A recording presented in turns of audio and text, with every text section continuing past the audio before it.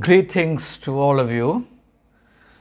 The purpose in doing this video is to share some thoughts on the perseverance that Rahul Gandhi has shown in reaching out to the tormented people of Manipur without any distinction based on the tribes. He is reportedly visiting the relief camps meant both for the Meiteis and for the Kukis, the two tribes that are in conflict in Manipur. Now, what is commendable about this, and I would say what's incredible about this, is that Rahul Gandhi has now shown the resolve, the steely resolve to pursue his sense of mission.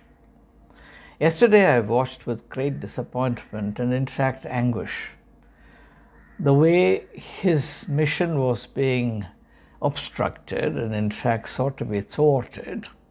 He was asked actually to go back and exit Manipur, which he refused to do. I'm glad that he refused to do.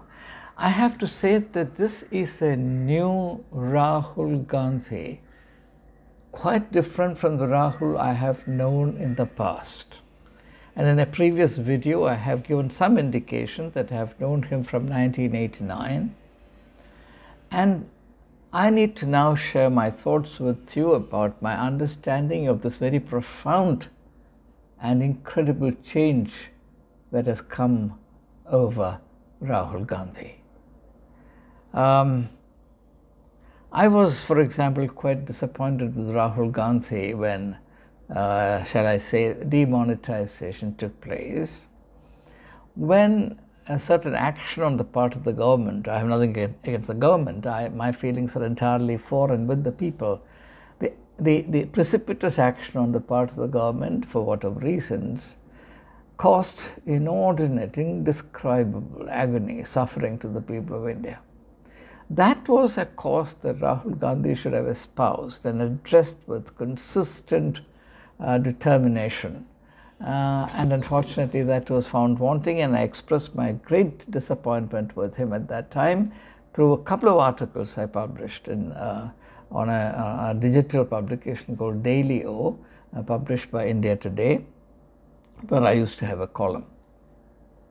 But the Rahul Gandhi I see today, I'm glad to say, is radically, substantially, and I would say even challengingly different from the Rahul of those days. The Rahul of 2016 would have beaten a retreat from Manipur when obstacles were placed in his way. But today it's different. How do we understand this? I would understand this personal transformation, which is a rare thing to happen in the domain of politics. It's a spiritual thing, it's not a political thing.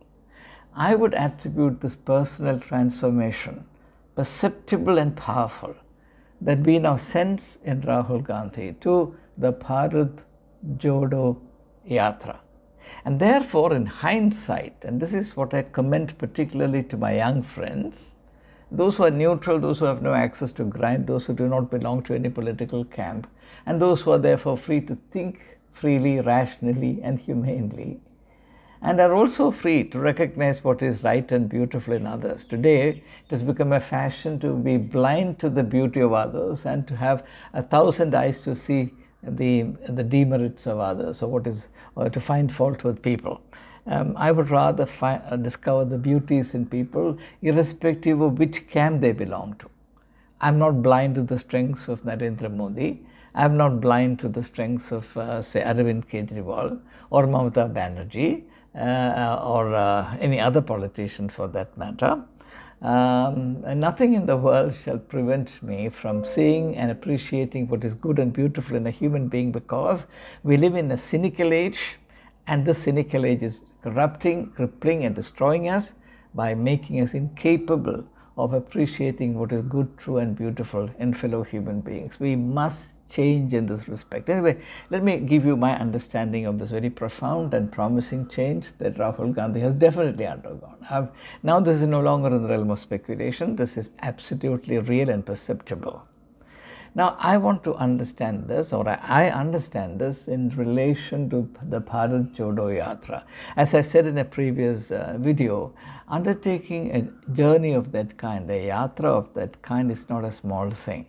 In fact, I was skeptical if Rahul Gandhi would complete that journey given the stress and the rigor of that undertaking, but he did. But something very beautiful, something very powerful, something very profound seems to have happened within him in the course of that journey. And therefore, in hindsight, I would say that it was not a yatra, it was a pilgrimage.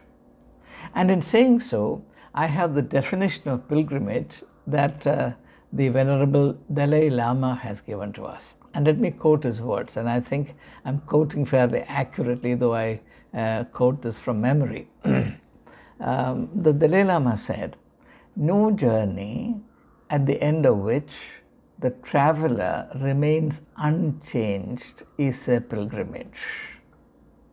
Or to put it more positively, or paraphrase it in my own words, a pilgrimage is a journey in the course of which the person who undertakes the pilgrimage is transformed.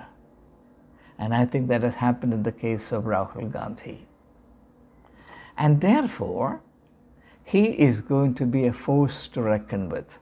I don't know about the political side of it. I'm no longer active even in political analysis, political commentary. There was a time I used to write political commentary for various newspapers. I don't do that anymore. My perspective today is purely spiritual, is disinterested, impartial, and dispassionate.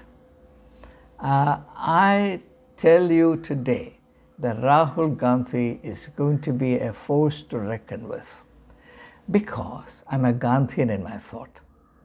Gandhi believed in the incomparable power of the spirit. And now let me quote from Mahatma Gandhi. Gandhi said that the world cannot remain indifferent to the stirring of the spirit wherever it happens. The world cannot remain indifferent to the stirring of the spirit, or the power of the spirit, or the irresistible magnetic power of the spirit. The godly element in human beings. Most people do not develop their spiritual power, and therefore their personality remains weak, shallow and impotent. But at least in a few individuals, by the mercy of God, and because of the exigencies of the age in which we live, the spirit begins to wake up, and the power of the spirit begins to be manifest.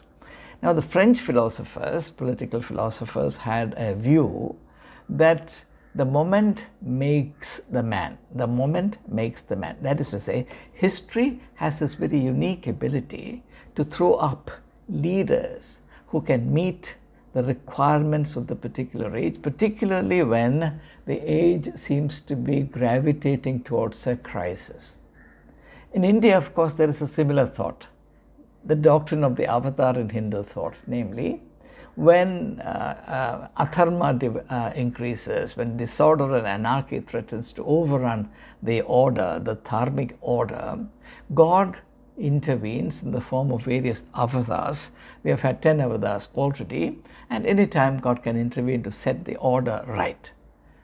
So the idea of a special intervention, and in Christian thought also this idea exists, in the sense that God chooses certain individuals through whom the divine intervention takes place.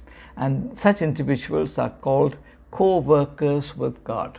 And they carry within themselves the remedial or redemptive or healing powers, the powers to impart a healing touch to the particular age or society in which they live.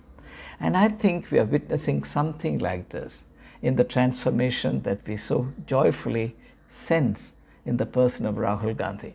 Now, I'm not saying this with reference to Rahul Gandhi as an individual, the individual I have known in the past, when he was a student of St. Stephen's College and subsequently in certain contexts. I am not commenting on that individual at all. I am now commenting. I've forgotten that individual altogether. I've cast that individual out of my mind and my line of thinking. From now onwards, my focus, my attention will be riveted entirely to this man of the moment, in French thought, this man of the moment, and in Christian thought, if you like, the instrument of the individual used by God in order to intervene in the plight, in the predicament and destiny of a people, something that Gandhi understood and accepted. In an article that he published in 1937 in the Harijan, Gandhi wrote this about himself, and I quote again from memory. He said, "I am an instrument in the hand of God to lead the people of India to freedom." So Gandhi understood himself as an instrument in the hand of God for a particular profound historic mission to be accomplished. So all this are similar thoughts, and therefore from now onwards, I will view, I will understand, I will monitor, I will view the activities, initiatives and personality of Rahul Gandhi as a man of the moment in the French line of thinking, and as an instrument, to borrow the words of Gandhi, an instrument in the hand of God to bring about a particular effect in the continuous unfolding of the spirit of India, the soul of India. And if you recall, in a previous video, I said very shortly, very crisply, only suggestively without going into explanations, I said that even though Mahatma Gandhi is being vilified, and the Mahatma is sought to be gradually substituted with someone else, whoever that person may be, I don't have to explain these things to you. Even though Gandhi is now increasingly falling upon evil days, and his reputation or his position of respect as the father of the nation is seriously under siege, precisely at that point, the true Gandhian spirit is waking up in a young man. His name is Rahul Gandhi. Jai Hind.